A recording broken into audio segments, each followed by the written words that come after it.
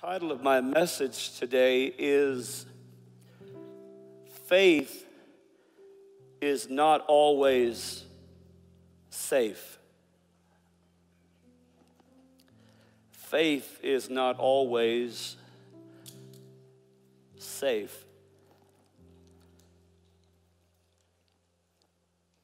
The scripture says that faith by itself, if it does not have works, is dead. It's dead. Just as the body is dead without breath, so also faith is dead without good works. And a verse that has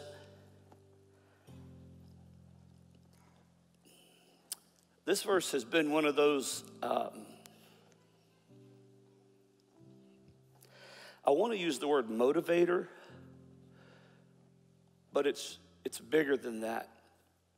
This verse is a real challenge for me. And it's in Hebrews, and it says, without faith,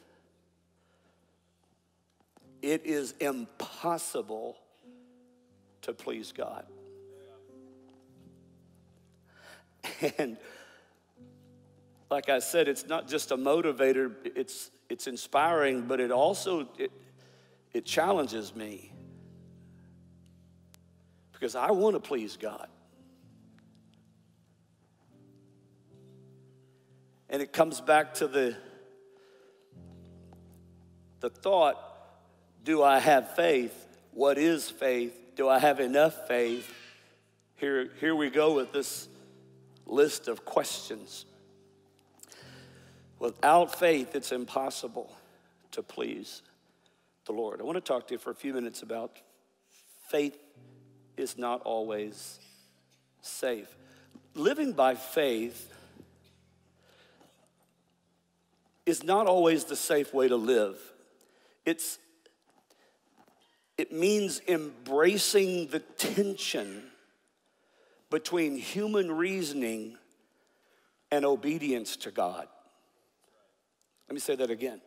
Living by faith it's a struggle. It's embracing the tension between human reasoning and obedience to God. I was reminded on the front row just a moment ago when I was about 20. I was at the Guadalupe River.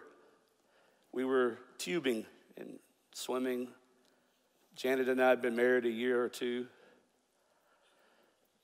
And I love the sound of the raging water. You know, the babbling, not just a babbling brook, but the raging turmoil of the water. And it's fun when you're watching it. I found myself, however, that day going down this chute that was made. You ride your tube through it, and I had lost my tube on the downward trek, and I hit that raging, turmoiling water without my chute, and I couldn't find my way out. I couldn't see anything. I was tossed. I was tumbling upside down, right side up. I didn't know which way was up. I kept trying to swim out of this current I was in. I could not breathe. I was underwater. It seemed like forever. I thought literally I was about to drown. I finally let my body go limp, thinking it would throw me out of the current, or I would sink to the bottom where I could kick off. I didn't know where I was. None of that happened. And I would go back to trying to swim again with no air, losing air, swallowing water. And finally, what seemed like an eternity, I saw my whole life go by. I didn't have any children, but I just saw things. It's amazing, a flash, and it finally kicked me out of that water. And people that I love and know were watching me in the river but could do nothing. They could see. And while I was in the middle, it was horrific. I love watching the raging river.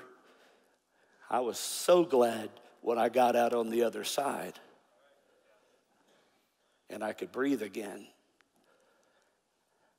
And I didn't go back down that chute anymore either. But while I was in the middle,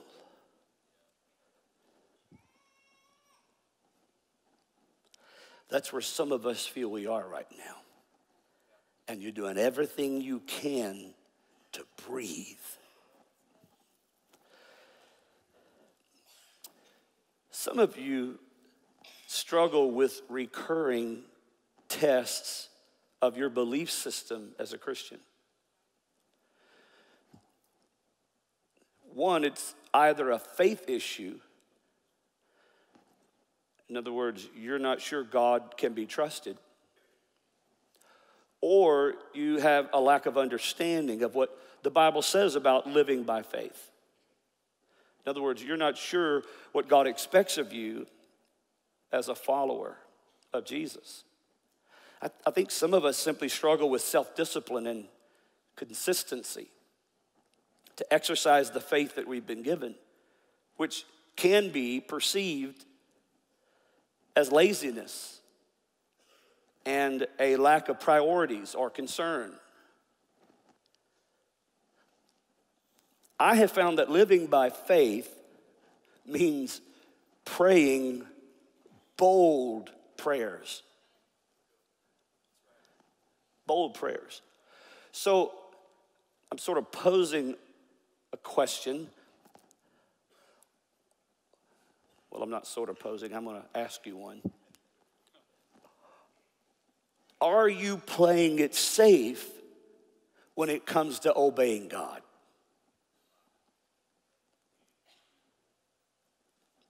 Are you willing to take bold risks for Him? Or will you continue to play it safe? Because without faith, it's impossible to please God. And that verse goes on to say, for we must believe that He is who He says He is, and that He rewards those who haphazardly, thank you. He rewards those who haphazardly, is that what it says? No. It says He rewards them who diligently seek Him. Faith is not always safe.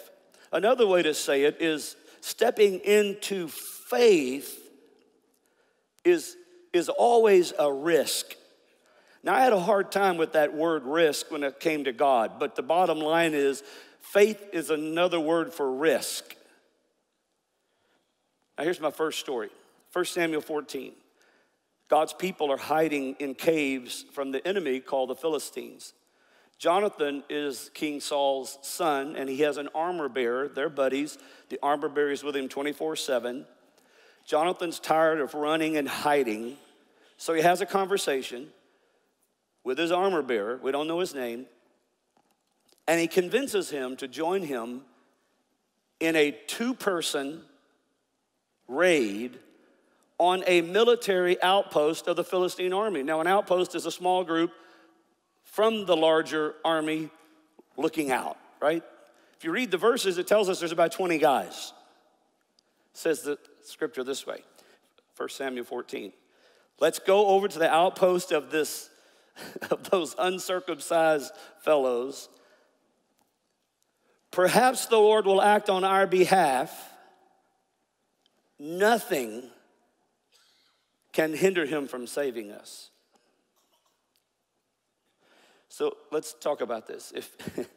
If you're trying to convince me to join you in doing something bold and dangerous, I'd like for you to say something a little better than, well, maybe.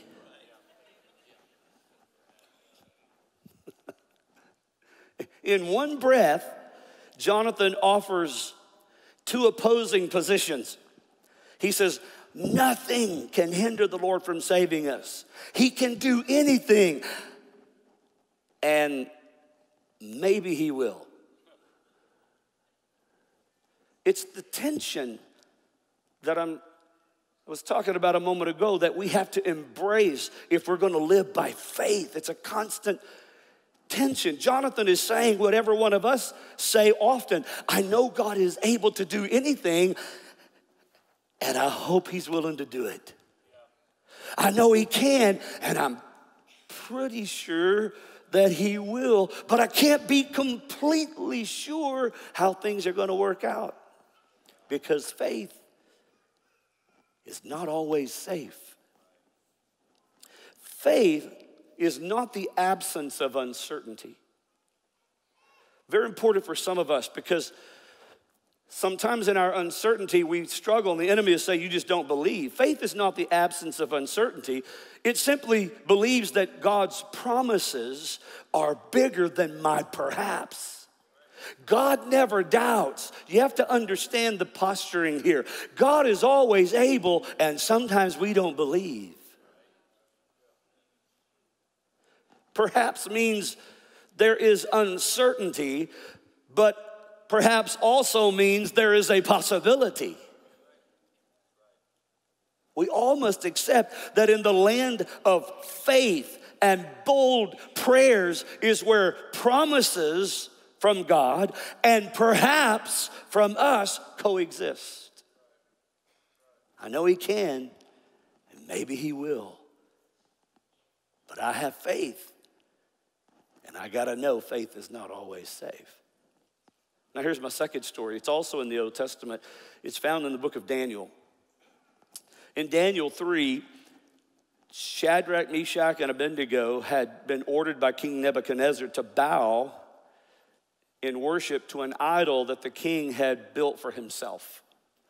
And if they refused, they would be thrown into a furnace of fire that had been heated 10 times hotter than normal. So I guess they had a normal heat where they threw people in. Then they have the 10 times hotter heat for the people who didn't bow. I don't know, that's what it says, right? So they didn't bow, and Nebuchadnezzar was upset, to say the least. So here's what it says in Daniel 3:16. Shadrach, Meshach, and Abednego replied to King Nebuchadnezzar, and they said, we do not need to defend ourselves before you in this matter. If we're thrown into the blazing furnace, the God we serve is able to save us from it. Furthermore, O king, he will rescue us from you. But even if he doesn't,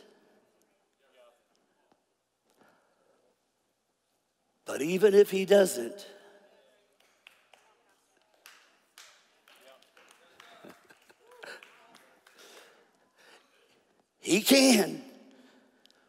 But even if he doesn't, we will not serve your gods or worship the image you have set up. We worship God, period. So faith creates a tension that you and I simply have to learn to struggle through.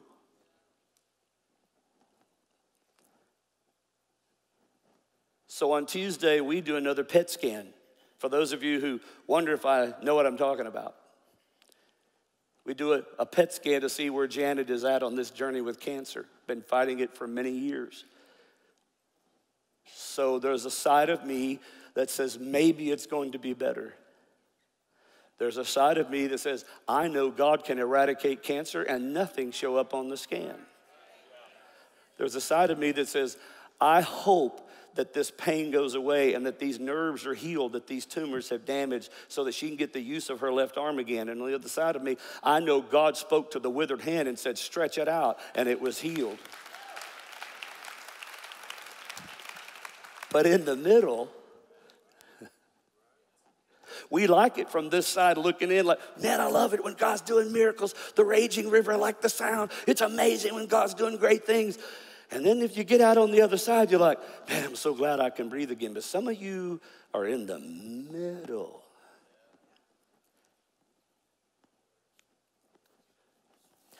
So some of us keep asking God to rescue us. This is going to sound a little contradictory maybe because we don't like it in the middle. Let me say it that way. We don't like the middle. And so we ask God to rescue us. And what God's trying to do is tell you life has this side, that side, and the middle. There's the faith I say I have. There's the faith I did have. But there's the faith you learn to live in. And when we want God to rescue us, sometimes because of life, things happen. In the middle, he wants you to stand in your faith, which is not always easy or safe. The image in my mind won't go away. It's the movement of an egg, of a baby chick trying to peck its way out of the egg as it matures. You can't break the baby chick from its shell or it is sure death. The chick must endure the struggle to gain the strength to stand upright with a stiff neck and feed itself. What God is asking of you will not always feel safe. Faith requires risk. Faith requires obedience. We say, but I just don't see how we can do this or how this could happen. Faith is hope that is not yet seen. It is trusting God and being obedient, even and more so when it doesn't make any sense. I don't need my fog lights on my vehicle when there's no fog. To turn them on when there's no fog is just letting people know I'm big and bad and I'm coming through. I got all my lights on. I don't need faith. It's easy to talk about it when everything is clear and everything is beautiful. But I'm afraid, Pastor. I'm afraid. Is fear a sign that I don't have faith? I hope not. I said, I hope not. Because I've been afraid. I was afraid yesterday. I was thinking about this PET scan yesterday. Human fear, human faith, maybe, perhaps, hopefully. I know he can. And hopefully he will. It's not wrong if you feel fear. It's wrong to let fear have the last word. That's when the Lord reminded me yesterday that he spoke to the man with the withered hand and he stretched it out. And I declared that in Jesus' name. When I thought about Janet, and maybe you don't even know, but she can't use it. These fingers are drawn up and she can't use her arm. There's just all this damage in here. And so it's in pain and it bothers her 24/7. And I was driving and I was upset in my natural, as a husband, because I can't fix it. And I'm in the middle and I'm praying for her and I'm interceding for her. And I feel the tension of that. I'm like, God, you spoke to the man with a withered hand. I'm looking at that and I said, that's the last word in Jesus' name, so be it. You can't stop having fear. You just have to learn to push through that fear and not let fear have the last word. You see, those who accomplish big things for God's glory aren't people who feel the least fear. Well, they must have been a giant. No, they were probably the most scared. Often the ones who do big things for God are the ones who have the most fear. Did you know, let me mess everybody up. Did you know that most effective leaders are only about 65 or 70% sure of a decision they make? Oh my, I didn't know that. I was scared as a 26-year-old young man when I drove into this town in 1987 to start this church. What am I doing? I was scared when the doctor said It was 1:13 on a Thursday afternoon. I could see the big round clock and the little hand ticking. And he said, she's got stage 4 metastatic breast cancer and it's in her lymph nodes.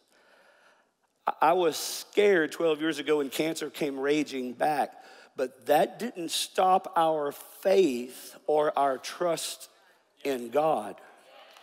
Because I know he is able. Are you listening to me? And I hope he does it. Instead of letting fear disable your dreams, you have to increase your capacity for faith and risk. Let me say that again. Instead of letting your fear disable you and your hopes and dreams, you have to increase your capacity for faith and more risk. It seems almost counterintuitive. But it's when the pressure's on, I lean in more faith. Does that make sense? It's like when you're like, oh, I don't know what's going to happen, and I get back at you. But faith is not always safe. We want to get to a safe spot, and so there's an inclination to go I'm just going to stop right here. I ain't doing nothing else. I ain't changing nothing. I don't want nothing because I need to get safe again. And God's like, lean in. You're already out of control. Why not just jump off the deep end? I remember the first time, I walked out on the high diving board at Jacinto City swimming pool, and that thing was like 14 feet over the water, and I was about 9. And everybody's in line behind you, and they're encouraging you to jump. Some are pretty mad, like you're standing up here.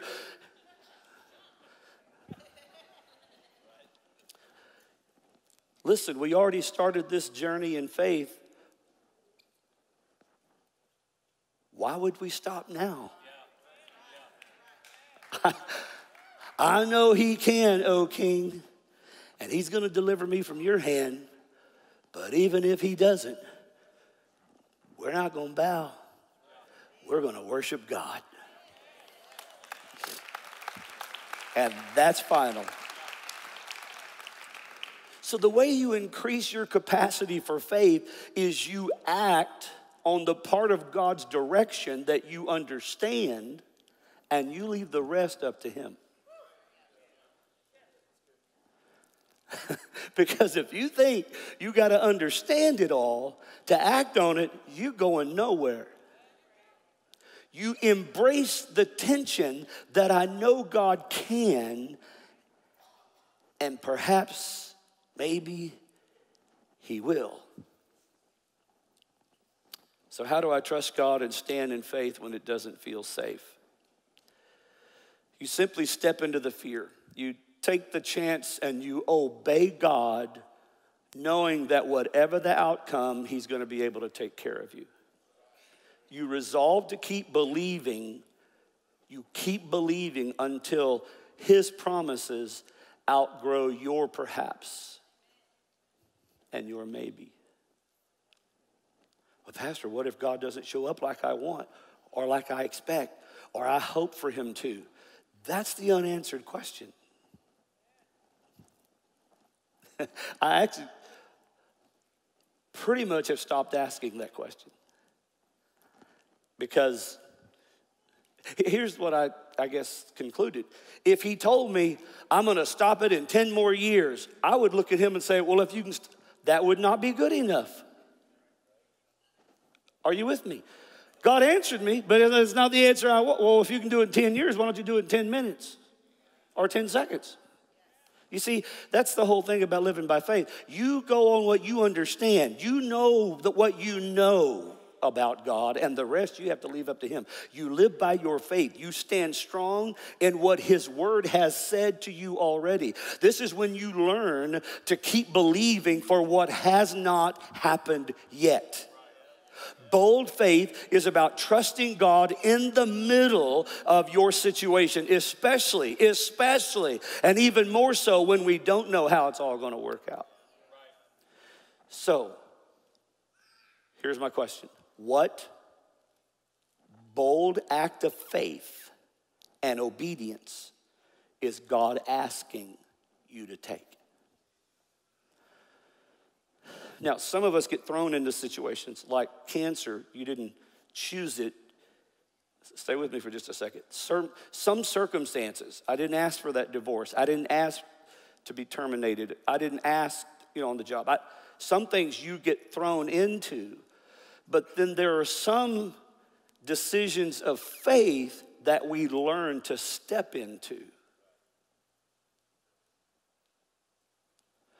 I hope that out of this message, you don't only hear that I'm living in this place of faith because of all the struggles that life has put on us. I am there, like all of us are there, in all the areas that life brings. So I struggle, and I trust God. I struggle in that moment. But then there are also times when God calls me to a higher place, usually in the middle of while something over here is happening that I didn't ask for. He asks me to step into a higher place of faith and be obedient to him because there's something he sees that I don't see. And so while I'm battling in my struggle of what life has done or life has thrown my way, I'm also stepping into a new element of faith where I'm believing God for things that I don't see clearly. But he's saying, if you'll be obedient, I got things in store for you, but you got to take the first step. So in what area of your life are you playing it safe when it comes to obeying God? Is it trusting God to guide you through the current marriage crisis you're in and you're holding back and she knows it? Is it for those of you who are still at home facing the fears of this pandemic, and even us in this room, believing God's going to keep you and protect you, and you're holding back? Is it trusting God with the money that he gives you? Do you struggle to give the tithe consistently and bring offerings to give back to God? This struggle, this tension of faith and belief and trust and disbelief and unbelief and hopefulness and obedience and boldness and weakness. So let me ask a very simple question, and it's out of the purity of my heart. I hope you hear this. How can you trust God with your eternal salvation and not trust him with the money he gives you? And I asked myself that question this week, and the Lord reminded me that more than anything else, Jesus talked about money than he talked about prayer or love or forgiveness or salvation or hope. He talked about money. Why? Because he knew he got everybody's attention, because it related to everyone. Now, our salvation is absolutely free. We can trust and believe Jesus paid for all of our sin and yet struggle to trust that he's going to take care of us when we give him what he asks. This tension. So here we are in life, believing God. And by the way, I just believe God answered some prayers a moment ago when we sang and worshiped and prayed together. Some of you got an answer, and even if you don't see it manifested yet, you need to claim that answer, and you need to walk it out. Joy comes in the morning, the scripture says. Oh, come on, somebody. If you're believing for an answer, yeah, and if you're believing somebody else got the answer. Healing, miracles happen. Now, your healing may take time. Your miracle can be instant. So if you wake up in the morning and you're still feeling the pain, you just claim your healing in Jesus' name. And on the other side of all of this, if God is challenging you, if he's calling you higher, let me try to put this in perspective from a leader and a father and a pastor and a husband and all that, okay? So Jan was diagnosed with cancer 24 years ago, this past May. We went through all that, and then 12 years ago, this past May, cancer returned, and it was worse than ever. It was a miracle she got through it 24 years ago, let alone living 12, 13 years. Then it comes back, and she's still alive, and it's just crazy. The doctors they're dumbfounded. They don't have a plan. We're just talking, and we're practicing medicine, literally. And Jesus is on the throne, and she's still alive, and here we are. I mean, but here's what I'm trying to say. Leading this church 12 years ago, 10 years ago, 9 years ago, I'm trying to lead our church family in faith and struggling personally with a family issue that there's tension in my faith, right? So that's why I'm talking to you, because I know I'm trying to help you as a man, but as your leader, as a pastor. But I'm also a dad and a husband and a grandfather and a brother and son and all that. The tension. We needed this building to be built. And we needed $6 million to build a building. So the church was grown, and we needed more space. We were in the annex, and we were doing multiple services and had been for years. And it was time for a new building. And something came over me. I'll never forget the day it happened. I was preaching in that building, the annex. It was full of people. We could hold about 650 people in that room, and we filled it up several times on a Sunday, and it was full of people. And something came over me that Sunday. I said, I feel like Moses when God told him to step on the water and it parted to lead his people across. And I stood in that building. This building didn't exist. And I stepped like that, and when I did, something in the Spirit of God, in the spirit realm, ignited. So you're here and you're sitting in this building today, but in the middle of the greatest, and still in the middle of my greatest personal battle ever. 24 years of stage 4 metastatic breast cancer. There's some physicians in the room or nurses, and she's not supposed to be here. Science says she's not supposed to be here.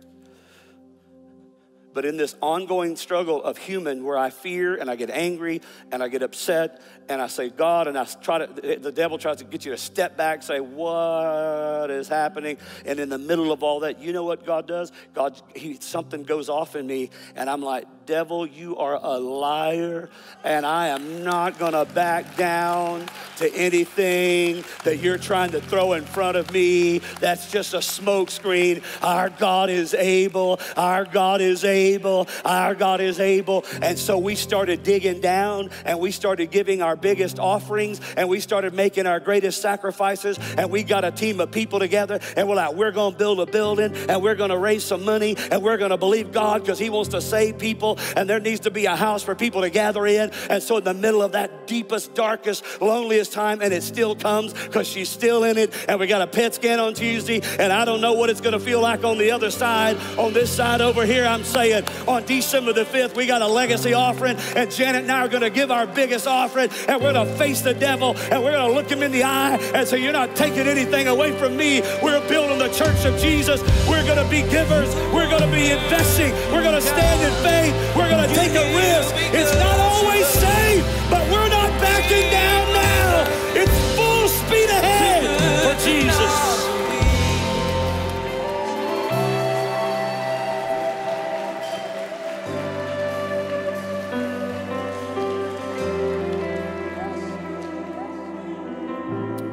So when the disciples had been following Jesus for a period of time, in fact, there was a whole crowd of people that had followed Jesus. The crowds were coming out, and Jesus looked at the crowd and he said, what's the real reason you're here? You know, it's pretty straight when Jesus just looks at you and says, why'd you show up? What do you expected? What brought you here? Are you just an onlooker? Are you an observer, or are you a participant? And then he spoke some pretty strong language to the followers, like, if you're not here for the right reason, then why are you here? Well, then the Bible says the crowd walked away. Sometimes you teach or you speak straight to people and they're like, oh, I'm out of here. I didn't expect that. And so they left. And then he turns to his disciples, and here's my point. He looks at his disciples and he said, so here's Jesus' followers. They've been watching all this happen, and they're like, oh, the people just left. And then he looks at them and he says, what are you going to do? Are you going to stay or are you going to go? Why are you here? And Peter said something that has been words for me in my darkest moments. Peter, was kind of the outspoken one. And he blurted out, where else are we going to go? You have given us the words of eternal life. What alternative do we have? We're not going anywhere. I may not understand what just happened, but I'm hanging on to you. I'm with you. Because that's the safest place I can be.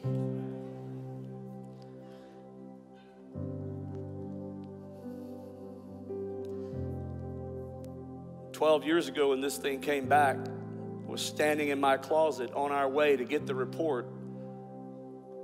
We didn't know it had come back. We knew something was going on. And we're on our way to the doctor's appointment, and I'm standing in my closet, and it came all over me. And I said to him, Jesus, I don't know what I'm about to hear. And I don't know what's about to happen. But you can count on this. I may not know where you're at, but I know that you know where I'm at. And I'm not going anywhere, and you're stuck with me no matter what. And here we are 12 years later, and here we are in a beautiful building, and here we are facing our legacy offering, and here we are again where we have an opportunity. Now remember what I said in the beginning, that faith without works is dead. Did you know Jesus said this in Matthew? He said, let your light shine before men. He didn't say only let it shine when you're in the good times. He said, doesn't matter if you're in the dark, let it shine. Stay with me.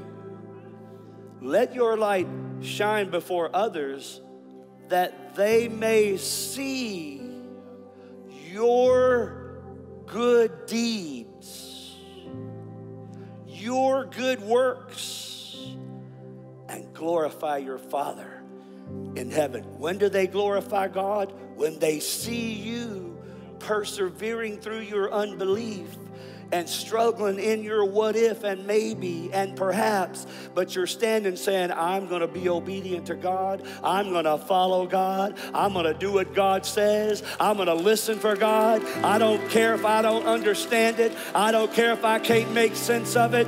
Faith is not always safe, but with God, I'm in the safest place I can always be, in the palm of his hand. So December the 6th is a couple of weeks away. God's talking to us. He's been talking to me. He's talking to you. Let me say this just for a moment. Did you know that in some of our darkest moments of faith challenge has been Janet and I personally our greatest natural rewards of blessing and favor?